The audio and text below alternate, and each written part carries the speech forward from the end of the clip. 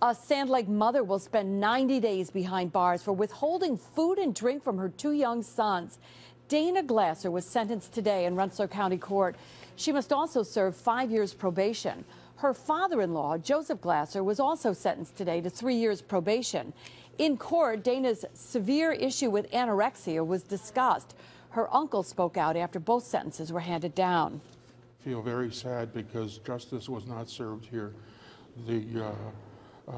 Dana needs serious mental health, and she should have been taken care of differently.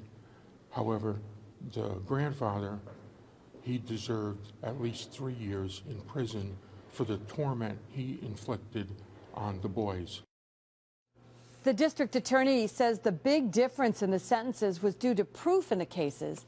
He says there's no way to prove a case against Joseph Glasser without having the boys testify, which they wanted to avoid.